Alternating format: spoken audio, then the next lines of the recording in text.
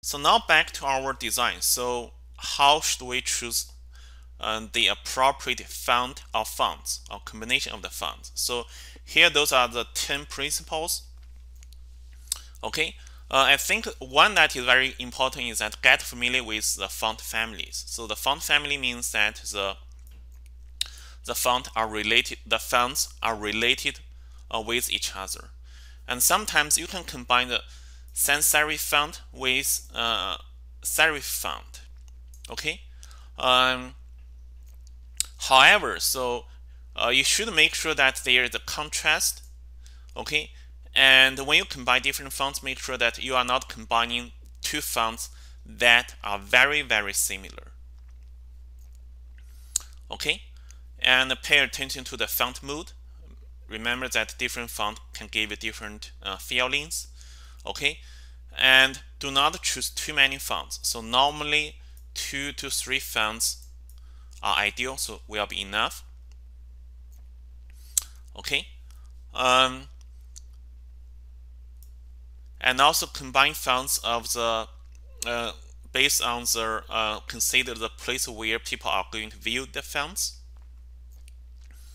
Okay, um, and also again, as I said, make sure that if you choose fonts, so if you stick to the same font family, so you should be fine. And also avoid using some fonts that are really hard to read. Okay, and also are really not make sounds like are not serious. So for example, if you put this one on your data visualizations, I don't think anyone can understand what are you talking about. Okay, so let's just go through those 10 rules very quick. Again, so those are I think basically those are the similar rules, so that as we said earlier, so establishing a hierarchy, a visual hierarchy, consider the context, choose a complementary fonts, mix the fonts, create contrast, but stay away from the font conflicts. Okay, avoid fonts that are too similar, and you can use fonts in the same families. So those should be considered safe fonts or safe choice, and also limit the number of the fonts, and also try different examples, scenarios that practice makes the perfect. Okay, so this is an example that the fonts have different feelings to them, so that create different moods, and also associated with different personalities. So for example, you may use bubble letters for birthday part invitation, but that wouldn't be appropriate for a business memo. Okay, and also you can use bold, italic, headlines, and also sub-headlines and captions to organize how the letters and also characters are read on the page. Okay, and a good way to organize a font based on hierarchy is determine that which information is the most important. Okay, so which information is most important.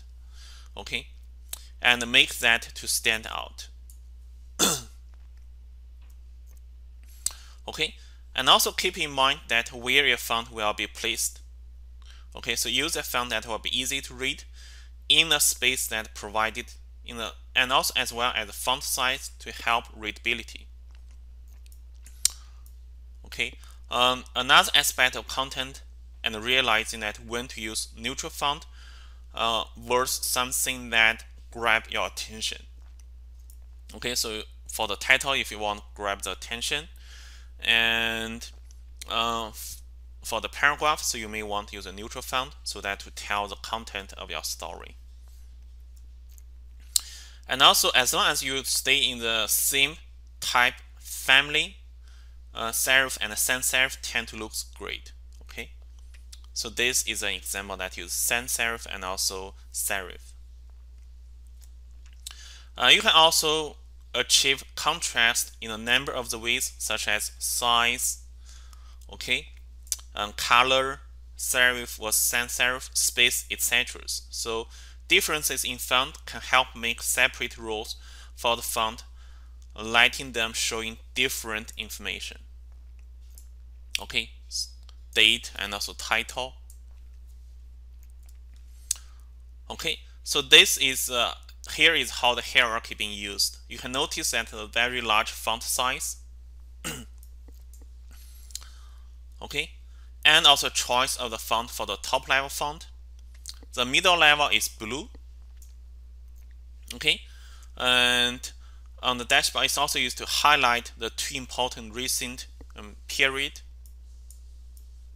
Okay, the most recent rating period. And if the top level font were blue, it would completely dominate this visualization, so that having the top level in the light gray and the middle level in blue creates a kind of a balance of the font levels. Okay, so this is how this dashboard look like. Okay, so this is a great design in terms of the font. Okay, and also itself is also great data visualization design.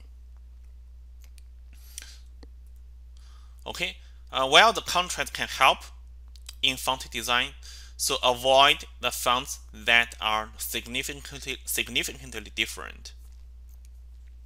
Okay, and also you should also try to avoid the fonts that are very similar. Okay, so because you're unable to establish the hierarchy. Okay, so fonts in the same families are usually made to work together well. So it is a good idea to merge different fonts from the same families to create the variation needed for the good design. Again, so that means you need to be familiar with different font families. Okay, and also to stick with 2 or 3 fonts. So similar as the colors, so do not use too many type of the fonts in your data visualizations. And finally, practice makes perfect. So try to make different visualizations, try to use different fonts, and also you will see which one that you like the most. And also again, learn from great examples. Okay, learn from the other examples. So here, this is an example that have a great font choice. So it has a very clear hierarchy. And also you can see the use of the size of the numbers. Okay, and the mix of serif and also sans serif. Okay, so it's really a beautiful dashboard design. So since we're talking about font, so let's also spend a few minutes talking about the word. So word cloud are not great for quantitative comparisons. So they also have other issues. So for example, when you're visualizing a single word or when you're visualizing a phrase, so they may give you different ideas. And also whether or not your audience know the context. So this is the word cloud of the President Bush State of the Union speech from 2002. Okay, so that is following the September 11, 9/11.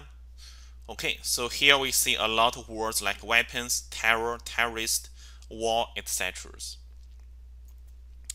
And this one is Obama's State of the Union address. So that is in 2010, where we're immediately following the financial crisis. Okay, so we can see like the job, government, new, future, etc. So in both cases, we understand that what is going on in those word clouds because we understand the context of word. So we are describing. So, but what if we don't have that context? So in this case, it is hard. So this is using the data that students review from a university. Okay, so do you think the students think that university is good or bad? It is hard to tell, right? So we see great and also we also see terrible. Okay, so without the context, it is very hard to understand what they are talking about. So this example that using single phrase or using multi-word phrase. Okay, so on the left side we can see like Gaga, York, etc. And on the right side we can see Lady Gaga, New York, okay, up west side, etc.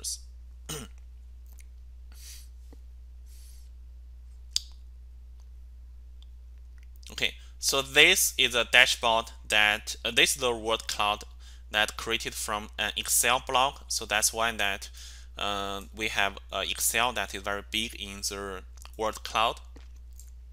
And this is a very great dashboard design.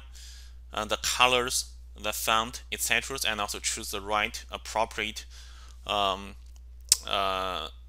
charts, etc. So the word cloud is also very nice, but you can also imagine that. So is that really necessary using word cloud here? So I mean, if you are using a bar chart, or if you are using the other type of the visualizations like tree map, etc., so that might be easier for a more accurate comparison.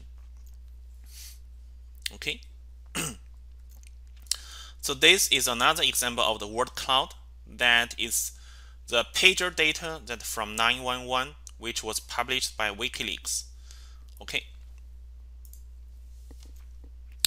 and you will see a running time on the bottom of the screen in 5 minutes incrementals and the words that are being sent throughout the day.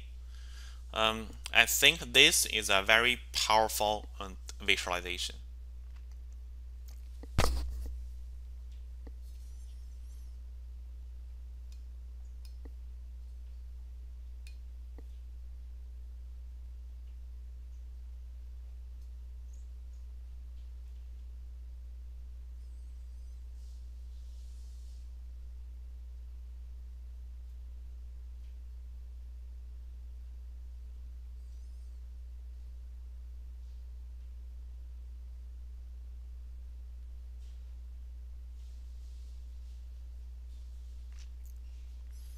Okay, and you can see the time.